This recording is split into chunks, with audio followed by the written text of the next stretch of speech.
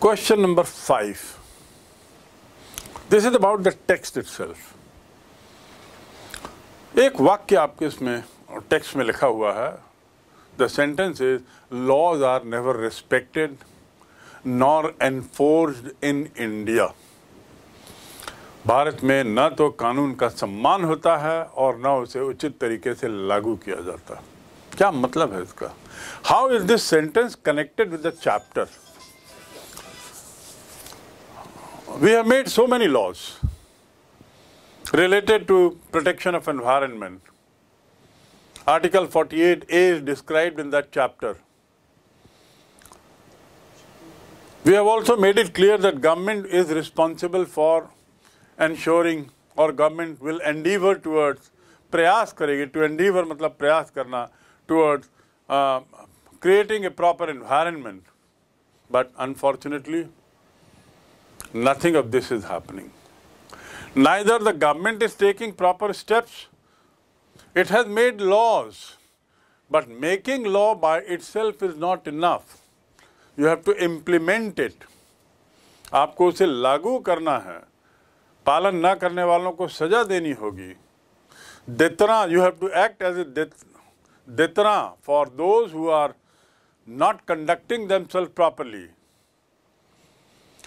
Firewood cooking के लिए जिस स्तर पर काटा जा रहा है, you can imagine.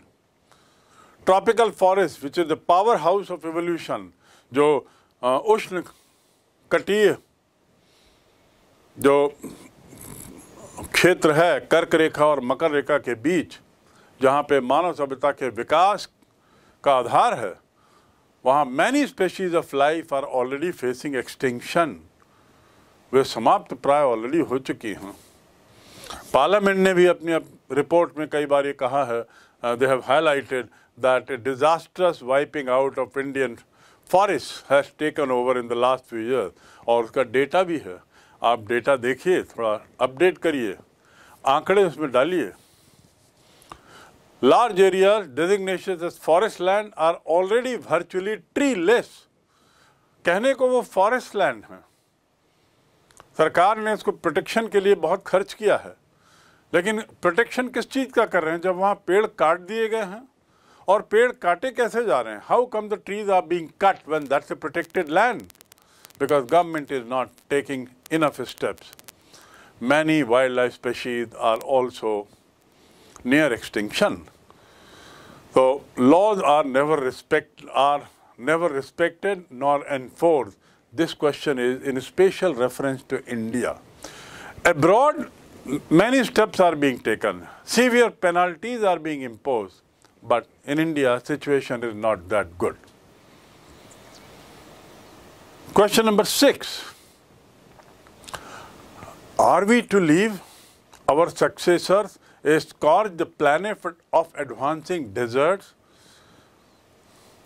impoverished landscapes, and an ailing environment? क्या हम अपने उत्तराधिकारियों को झुलसा हुआ ग्रह, बढ़ता रेगिस्तान और खस्ता हाल भूमि, दर्द से कराहता हुआ पर्यावरण सौंपने जा रहे हैं? ये किसने कहा है? L.K. Jha, the famous economist, environmental economist from India, who was a part of that exclusive committee made at the world level to study the impact of environment, of pollution and all. उनका ये वाक्य. Are we to leave? सवाल पूछ रहे हैं कि क्या हम ऐसी दुनिया छोड़ रहे हैं अपने आने वाले लोगों के लिए, पीढ़ी के लिए, जिसमें रेगिस्तान बढ़ रहे हों, ग्रह झुलस रहा हो गर्मी से, और खस्ता हाल भूमि हो जहाँ पे उपजाऊपन कम होते जा रहा हो. For the first time in human history, there is a growing worldwide awareness. That is a positive sign. When you write answer to this, you can start with the positive point. That this is for the first time that there is a world awareness towards environment.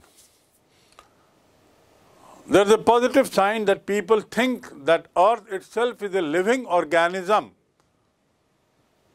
कि वह भी एक जैविक प्राणी है जिसके हम हिस्से हैं। अभी तक क्या होता था, पृथ्वी को हम ऑर्गेनिज्म, लिविंग ऑर्गेनिज्म नहीं मानते थे। अब हम मानने लगे हैं कि it is a living organism, it has its own metabolic needs and it is vital, इसमें जान है, लाइफ है, and because it has life we must respect it, we must preserve it. So the answer to this question is, attempts are being made. Consciousness is increasing. World is coming together and closer to each other on these issues. Instead of area by area discussion, local discussion and local solution, now people are thinking of a holistic solution at world level, not at स्थानीय स्तर पर अब नहीं सोचे, अब वो दुनिया के स्तर पर, पूरे विश्व के स्तर पर सोचा जा रहा है। You can also write that people are conscious that they need to be trustees of the legacy to future generation. हम ट्रस्टी बने, ये हमारी अपनी जमीन नहीं है, हम इसके मालिक नहीं हैं, हम किराएदार हैं। इस धरती पर आए हैं तो मालिक नहीं है, किराएदार हैं, और किराएदार को जिम्मेदारियों से रहना होता है, हमको जिम्मेदारी निभानी पड़ेगी। If you remember another point in this answer, 1987 report which says that development means need of the present to be met without compromising with the need for tomorrows. अब ये सोच भी आने लगी है कि हम अपनी वर्तमान आवश्यकताओं को पूरा करें, लेकिन ये सुनिश्चित करते हुए कि भविष्य की पीढ़ी की आवश्यकताओं पर कोई प्रहार तो नहीं कर रहे हैं। Without compromising the ability of future generations to meet the needs, उनकी आवश्यकताओं पर हम कुठारापात तो नहीं कर रहे हैं।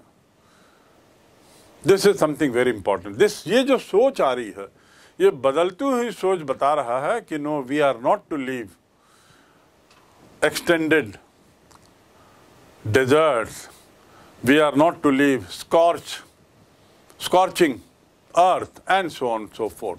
There is a realization, man has realized the need for a partnership-based system on earth instead of domination-based system. You remember that now previously man used to think that he can dominate nature. वो nature पर हावी हो सकता है, प्रकृति पर हावी हो सकता है। You remember those paragraphs? Then slowly he has realized कि no, it's not a game of one-upmanship. ये कोई खेल नहीं है जिसमें हम ऊपर हों और आप उसको नीचे करें। ये बराबरी का समझौता होना जरूरी है। It's a question of partnership now. Partnership का की सोच जो आई है, that is something very important. So you have to understand this particular aspect. End to the chapter. As I said earlier, we have question-answer sessions and followed by difficult words with a bit of explanations for them. Among the questions, I have picked up the questions from the text itself. आपकी सुविधा के लिए आपके किताब से ही जो प्रश्न लिए गए हैं वो उन्हीं को लिया गया है, and I'll be giving a guideline to some of these questions for you to write them in detail in your own language. So the first question is, locate the lines in the text that support the title, The Ailing Planet. Locate the lines in the text that support the title. जो शीर्षक है The Ailing Planet, उसको support करते हुए जो पंक्तियां author ने लिखी हैं इस अपने आर्टिकल में, उसे आपको आइडेंटिफाई करना है, निकालना है, अर्थात आपको बारीकी से पढ़ना होगा और पढ़ते हुए ऐसे वाक्यों को निकालना होगा जिसमें ऐसा लगता है कि ऑथर बीमार होते हुए ग्रह के बारे में इसमें बता रहा है. Some of the lines for you as a guideline are, number one, the line that support the ailing planet concept.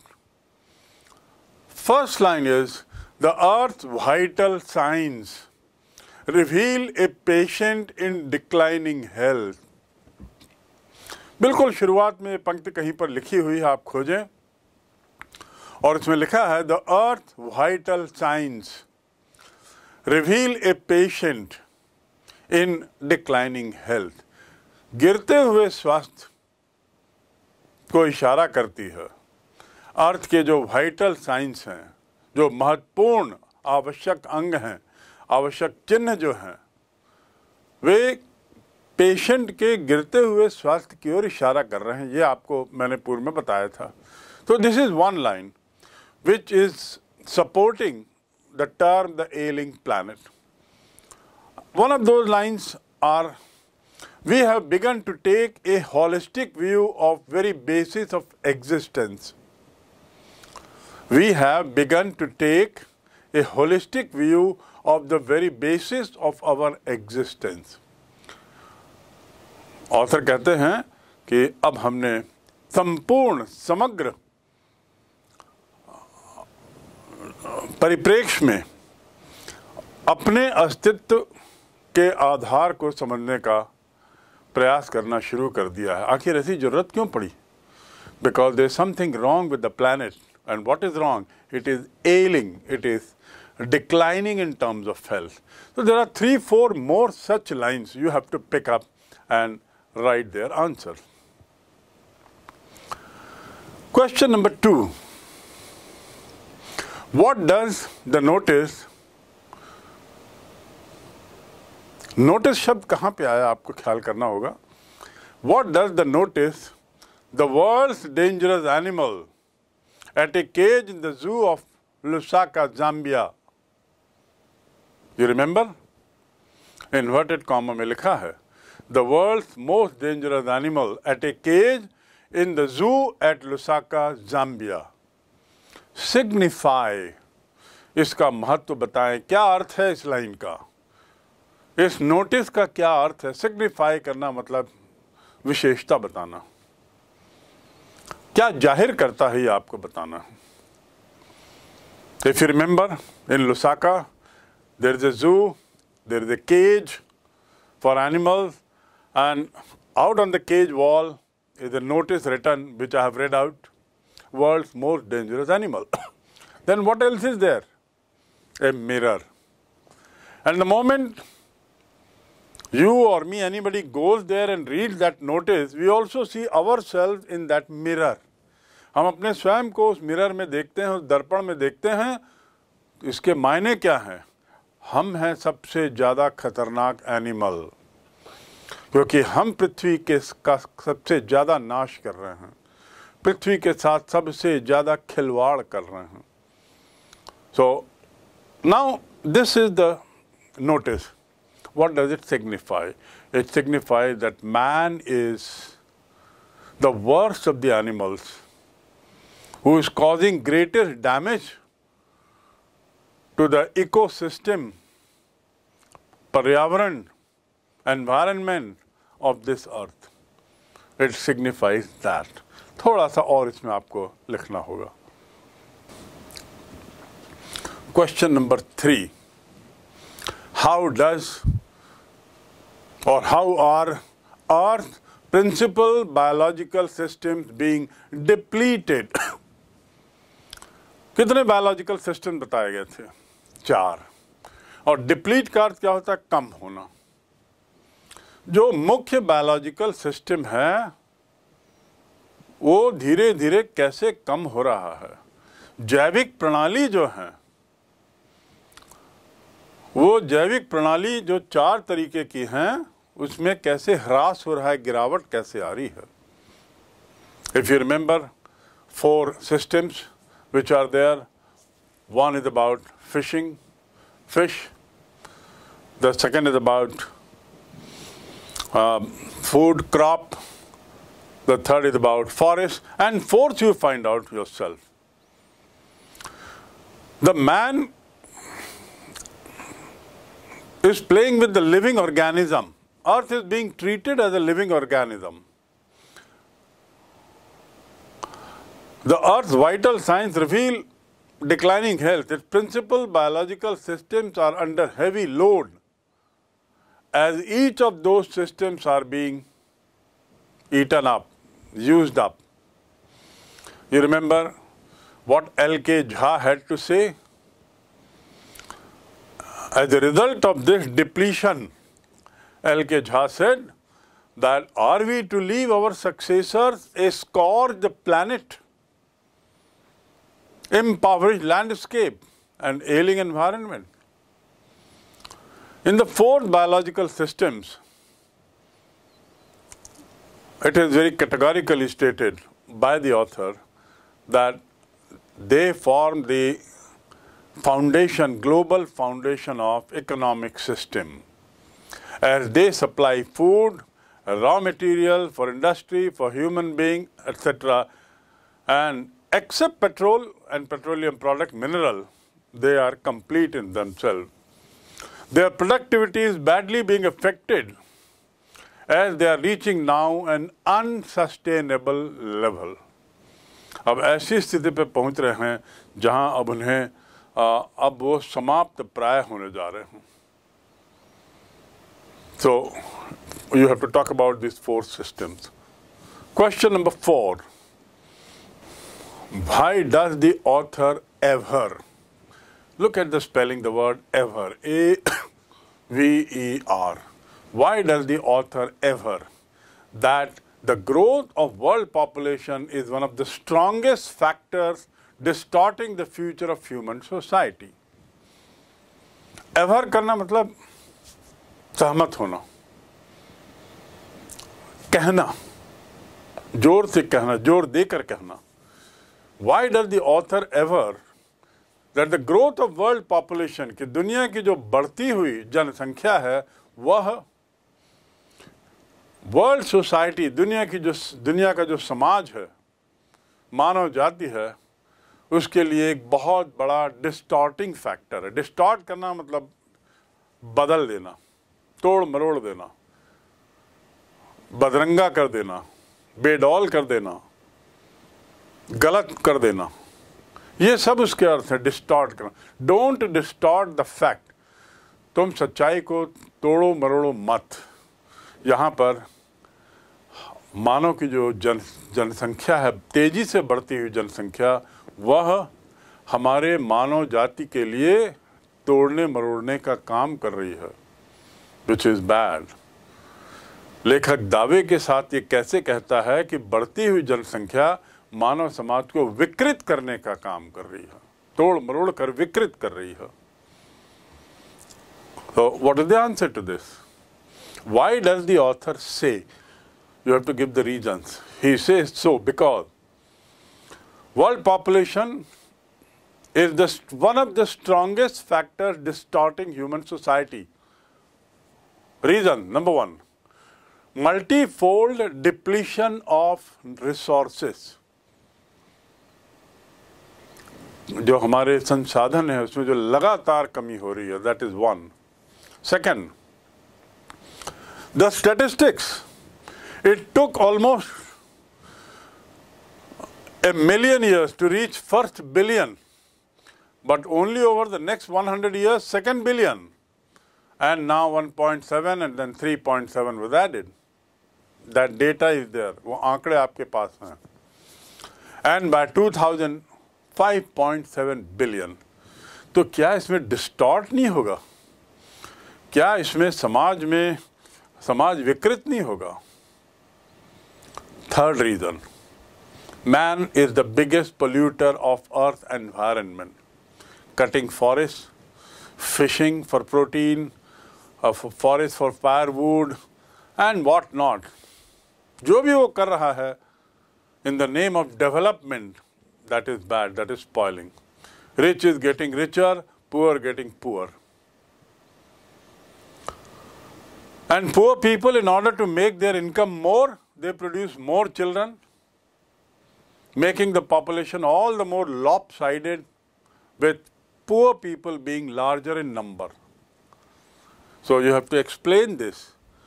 वो दावा ऐसा क्यों कर रहा है, तो इसके कारण आपको 4-5 कारण बताने पड़ेंगे. 3 reasons I have already told you. Add 2 more to make it a complete answer. We have not inherited. To inherit मतलब विरासत में मिलना. We have not inherited this earth from our forefathers. पूर्वज. forefathers यानी पूर्वज. हमने अपने पूर्वजों से इसे विरासत में नहीं ली है. हमने अपने बच्चों से इसे उधार ले रखा है. We have borrowed for our children. बच्चों के लिए उधार लिया है.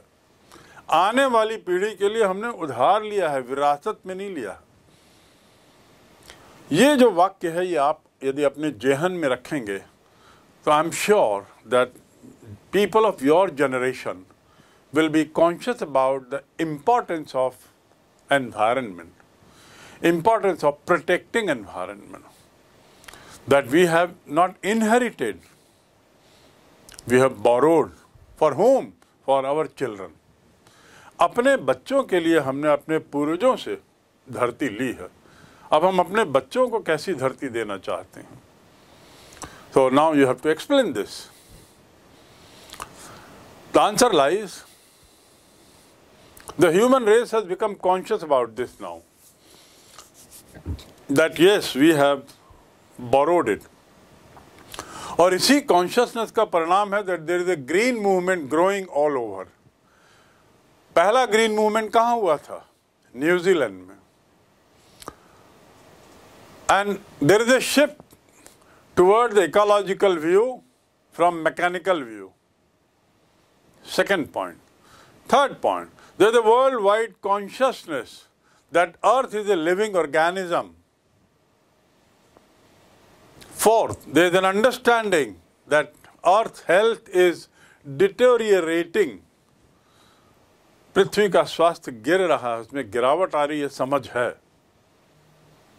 Fifth, world population is growing, and it is this growth in population which is one of the major factors for causing imbalance, for destroying the future of human society, and so on and so forth. So you have to give few more points in support of this and prove and say that we have become conscious about the need to maintain balance between nature and development. And that is the reason why we are talking about sustainable development now. Sustainable development. Next, the problem of overpopulation that directly affects our life. Explain. Over population की जो समस्या है, जो हमारे जीवन को प्रत्यक्ष रूप से प्रभावित कर रही है, उस पर अपनी टिप्पणी करें. Answer is population explosion is the greatest factor, one of the greatest factor destroying future of human society. L.K. Jha's remark, you remember? You have to write that. What kind of world we are going to give to the next generation? Third point, the notice at Lusaka on the cage wall, where man is being called the most dangerous animal. Dangerous for what? Dangerous for the environment. Dangerous for spoiling the ecological balance and causing damage to the environment. And as such, causing damage to the entire human race. Next. Therefore, without world population control, it is almost impossible that the planet health can be improved. Sustainable development is the next topic that is being talked about, which can help us in ensuring improvement in environment. We treat ourselves as trustees, not as masters. We treat ourselves as partners, not as at the dominant level, and so on and so forth. And it's only then that we will pass an inhabitable planet to the future generation. एक line इसमें बहुत महत्वपूर्ण थी. After all, we have its tenancy. Tenancy मतलब किराएदार. सच्चाई तो ये है कि हम इसके किराएदार हैं विथ फुल रिपेयरिंग लीज. और किराएदार होने के नाते अपने रहने के काल में यदि हम कुछ नुकसान करते हैं तो उसकी पूरी भरपाई करने की जिम्मेदारी हमारी है. पर यहाँ पे भरपाई कैसे होगी? नुकसान जो होता है बड़ा घातक होता है. ओजोन लेयर, ओजोन में जो होल हो गया है, that is very dangerous, irreparable. इसीलिए पृथ्वी का तापमान इतना बढ़ गया है. So you have to comment on it, on this, yes, overpopulation and all are causing danger. So with these words, we end up with the question answers. I have given you guidelines. You have to write them all on your own words. Now we come to the few difficult words. Many of those words have already been touched upon while teaching the lesson and translating them into Hindi. But still there are many more which I find are useful, and I pick up some of them, explain them, make sentences out of them. First word, domination. Domination मतलब प्रभुत्व, complete control. The American domination on world, वर्चस्व, प्रभुत्व. The American domination on the world is a very common knowledge. सबको मालूम है कि America का प्रभुत्व है पूरी दुनिया में. कॉमन नॉलेज है, सबको ज्ञान है. Another word, to differ, D-I-F-F-E-R. एक होता है डिफरेंट, अलग होना, और टू डिफर मतलब, टू डिफर का अर्थ होता है भिन्न होना. आई differ from you in this. इस मामले में मैं तुमसे भिन्न हूं. अर्थात मेरे विचार और तुम्हारे विचार अलग अलग हैं, मिलान नहीं है. You always differ from your sister. तुम हमेशा अपनी बहन से हमेशा अलग विचार रखते हो. So this is the word differ, D-I-F-F-E-R, differ. एक वर्ड आया languish, languishing. What is languish? Languish means to reduce, कम हो जाना, क्षीण हो जाना, मुरझा जाना. He is languishing in jail. वह जेल में सड़ रहा है, जिसको ऐसा बोलते हैं ना, और वो क्या कर रहा है? He is languishing in jail. So and so, who was otherwise a good student, unfortunately is languishing in village. वो गांव में पड़ा हुआ है, वही मुरझा रहा है. Too many flowers are born to blush unseen. बहुत से फूल खिलते हैं और फिर लैंग्विश हो जाते हैं. कहाँ? मरुभूमि में. मरुभूमि में कौन रहता है? कोई नहीं. लेकिन वहां भी फूल उगते हैं, पर उनको देखने वाला कोई नहीं रहता. सो दे लैंग्विश अनसीन, अननोन. ना कोई देखता है, ना कोई उनको जानता है. ऐसे कई सुंदर सुंदर फूल मरुभूमि में खिल के समाप्त हो जाते हैं. उसी प्रकार बहुत से अच्छे लोग खिलते हैं, लेकिन बिना अपनी पहचान बनाए मुरझा भी जाते हैं. Without making their identity feel to everyone, they languish also. They wither away, गायब हो जाते हैं, wither away. Next, एक शब्द आया इंटर एलिया. एक शब्द आया है इंटर एलिया. इंटर एलिया मतलब अमंग अदर थिंग्स, अन्य बातों के साथ, अन्य बातों के साथ inter Elia this also be added, इसको भी जोड़ दिया जाए। Next word distinguished. Distinguished economist L.K. Jha, नानी Palkhivala was a distinguished jurist. Distinguished मतलब वेल नोन, प्रसिद्ध। एंड टू डिस्टिंग्विश मतलब अंतर करना। Don't distinguish between these two, इन दोनों में अंतर मत करो। Can you distinguish between these two scooters, क्या इन दो स्कूटर्स में तुम अंतर बता सकते हो?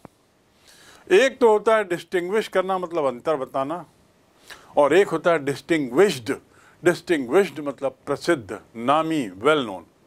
Next word is perception. To perceive is a word, PERCEIVE, to perceive. Perceive मतलब दूर की गहराई में सोचना, दूर तक जाना सोच में। टू परसीव, उससे बना परसेप्शन। परसेप्शन मतलब दृष्टिकोण। आई perceive that overall result will be average. मुझे लगता है कि कुल परिणाम जो है वो औसत रहेगा। आई perceive. Perception, his perception toward life is very good. जीवन के प्रति उसका नजरिया, उसका दृष्टिकोण बहुत अच्छा है, वो है perception. You must have good perception towards life. जीवन के प्रति तुम्हारा नजरिया अच्छा होना चाहिए, दृष्टिकोण अच्छा होना चाहिए। Next word that is important, to revolve, REVOLVE। To revolve मतलब मूव अराउंड, किसी के चारों ओर घूमना। Earth revolved round the sun. Who discovered it? Copernicus, a Polish खगोल शास्त्री, पोलैंड का एस्ट्रोनॉमर था। उसने ये खोज निकाली कि पृथ्वी घूमती है सूरज के चारों तरफ। उसके पहले क्या सोचा जाता था कि सूरज घूमता है पृथ्वी के चारों तरफ। ये पहली बार कोपरनिकस ने डिस्कवर किया। What is the difference between discover and invention? Discover करना मतलब कोई चीज जो ऑलरेडी है अस्तित्व में, उसकी सच्चाई को सामने निकाल देना। जैसे कोपरनिकस ने सच्चाई सामने निकाली, सूरज पहले से है, पृथ्वी पहले से है, तो उसने सच्चाई सामने निकाली कि पृथ्वी घूमती है। ऐसी सच्चाई को सामने निकालने पर क्या कहते हैं? डिस्कवर। और इन्वेंशन मतलब नई चीज कोई सी ईजाद करें, तो नई चीज का कोई सा आविष्कार करें तो उसे कहते हैं इन्वेंशन, माने आविष्कार, और डिस्कवरी माने खोज। कोलंबस इन्वेंटेड अमेरिका और discovered America. Columbus discovered America. Penicillin और COVID-19 was invented, not discovered. So perception changed, जो पूरा दृष्टिकोण बदल गया जब ये दुनिया में को मालूम हुआ कि earth moves around the sun. So the whole perception changed. To revolve मतलब घूमना, अर्थ revolves around the sun. Next word that we have is very important, and that is to preserve. Preserve करना मतलब किसी चीज को संरक्षित करना, बचा के रखना। Human life has to be preserve bye preserving the environment. मानव सब जीवन को हमें संरक्षित करना है। कैसे? वातावरण को संरक्षित करते हुए। वातावरण को बर्बाद करके मानव जीवन संरक्षित नहीं हो सकता, मानव जीवन बचाया नहीं जा सकता। इसीलिए टू प्रिजर्व से बना है, let us preserve this in the fridge. कुछ चीज़ हमें बचा के रखना होता है, हम फ्रिज में उसे क्या करते हैं? प्रिजर्व करते हैं। और उसी से एक शब्द बना है प्रिजर्वेटिव। प्रिजर्वेटिव ऐसा केमिकल जिसको कुछ चीज़ों में डालें तो वो जल्दी ख़राब नहीं होती। जैसे अचार वगैरह बनता है, शरबत बनता है, और शरबत सालों साल, सॉस रहता है सालों साल, sauce for years, sauce and juice and all those things, bottled juice, they remain intact because of preservative. उसमें ऐसा केमिकल रहता है जो संरक्षण का काम करता है। So preserve से बना preservative. Next, to reveal. I told you about this word. To reveal माने दिखाना. He was talking to me on phone but did not reveal his identity. वह मुझ पे फोन पर बात कर रहा था लेकिन उसने अपने परिचय नहीं दिया, अपने बारे में नहीं बताया। टू रिवील मतलब दिखाना, सामने लाना। He did not reveal the truth. Police ने उस पर बहुत दबाव बनाया, but he did not reveal the truth. Police ने बहुत दबाव बनाया लेकिन उसने सच्चाई नहीं दिखाई, सच्चाई सामने नहीं लाई। To recall, call and to recall. Recalling is a very important quality for good students. आपने कुछ याद कर लिया लेकिन समय पर उसे दिमाग से नहीं ला पाते, तो ऐसा ज्ञान क्या काम का। समय पर उसका उपयोग कर लिया जाए वो तभी संभव है जब समय पर आप उसको रिकॉल करें, समय पर उसे सामने लाएं। याद तो कर लिया बट कुड नॉट रिकलेक्ट, समय पर याद नहीं आया तो ऐसा याद करने का क्या उपयोग। उसी से बना recollection. Recollect, recollect whether I had given you money. जरा याद करो कि क्या मैंने तुम्हें पैसा दिया था। Ronaldo has been recalled into the team. Ronaldo को टीम में वापस बुला लिया गया, recalled. Bumrah has been recalled in the team. वहां पर देखिए रिकॉल का दूसरा अर्थ है वापस बुलाना, और एक मैं बता रहा हूं रिकॉल करना मतलब उसको पुनर्स्मृति में लाना, याददाश्त में लाना सामने। I cannot recall that I had been to Delhi. मुझे याद नहीं आ रहा कि मैं कभी दिल्ली गया था।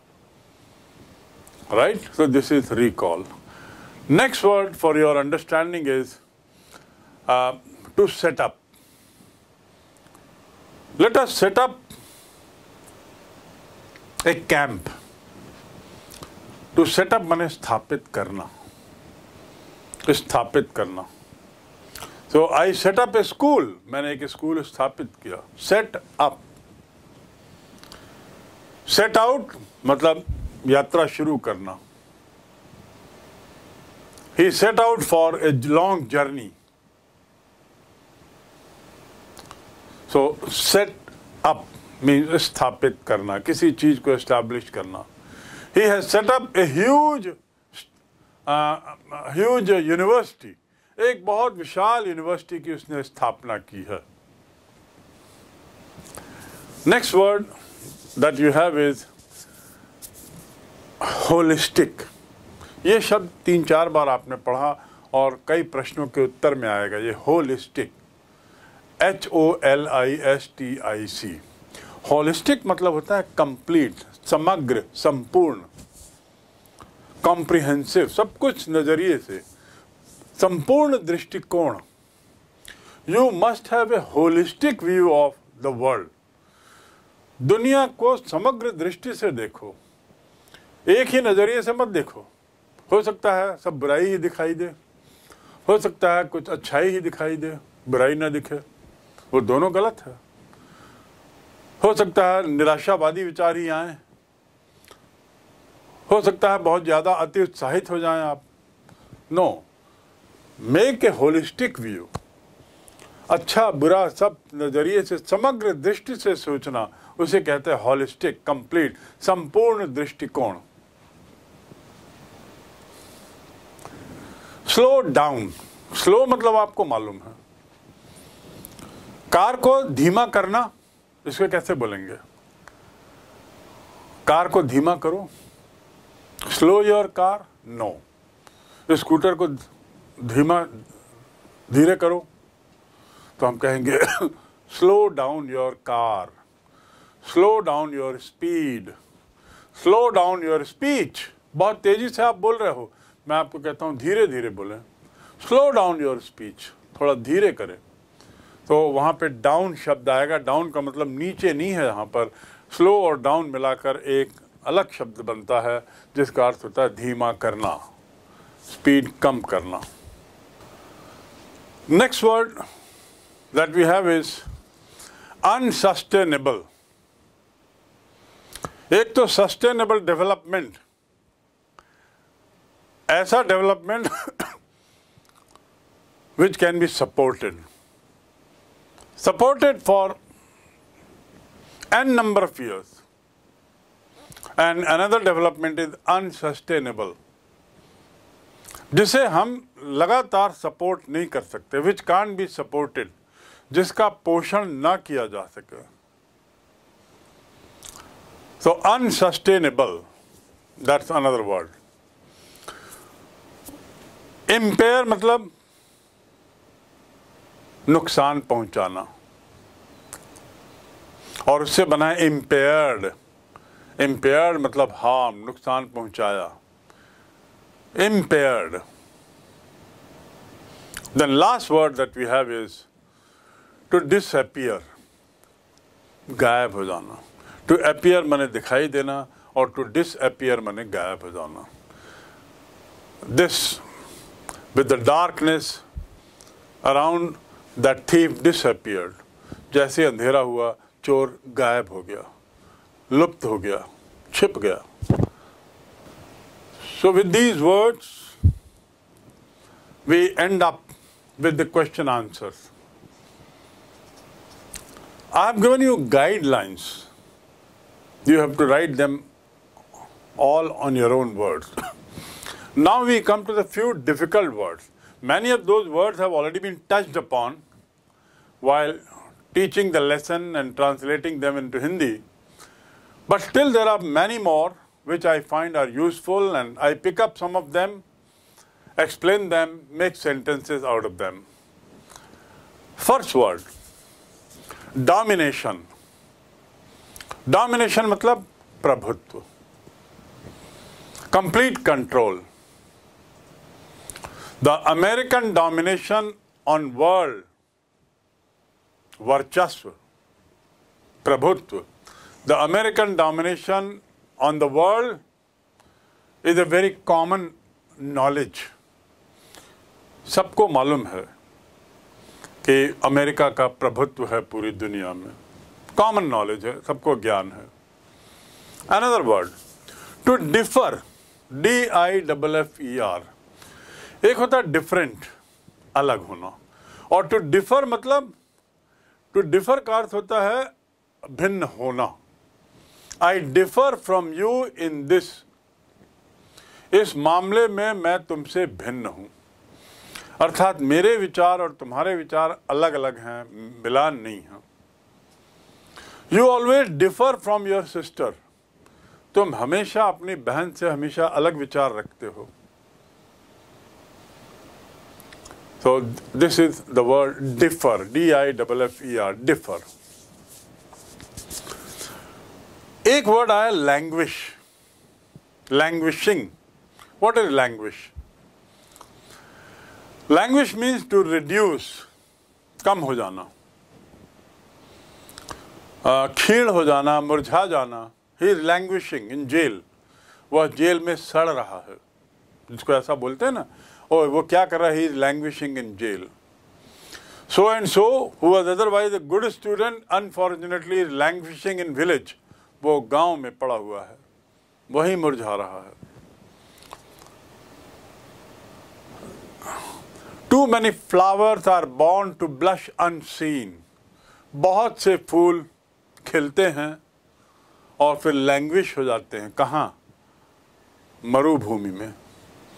मरुभूमि में कौन रहता है? कोई नहीं, लेकिन वहाँ भी फूल उगते हैं, पर उनको देखने वाला कोई नहीं रहता। सो दे लैंग्विश अनसीन अननोन, ना कोई देखता है ना कोई उनको जानता है। ऐसे कई सुंदर सुंदर फूल मरुभूमि में खिल के समाप्त हो जाते हैं, उसी प्रकार बहुत से अच्छे लोग खिलते हैं लेकिन बिना अपनी पहचान बनाए मुरझा भी जाते हैं। Without making their identity feel to everyone, they languish also, they विदर away, गायब हो जाते हैं, विदर अवे। नेक्स्ट, एक शब्द आया इंटर एलिया। एक शब्द आया है इंटर एलिया। इंटर एलिया मतलब अमंग अदर थिंग्स, अन्य बातों के साथ, अन्य बातों के साथ inter Elia, this also be added, इसको भी जोड़ दिया जाए। Next word, distinguished. Distinguished economist L.K. Jha, नानी Palkhivala was a distinguished jurist. Distinguished मतलब well known, प्रसिद्ध। And to distinguish मतलब अंतर करना। Don't distinguish between these two, इन दोनों में अंतर मत करो। Can you distinguish between these two scooters? क्या इन दो स्कूटर्स में तुम अंतर बता सकते हो? एक तो होता है डिस्टिंग्विश करना मतलब अंतर बताना, और एक होता है डिस्टिंग्विश्ड। डिस्टिंग्विश्ड मतलब प्रसिद्ध, नामी, वेल नोन।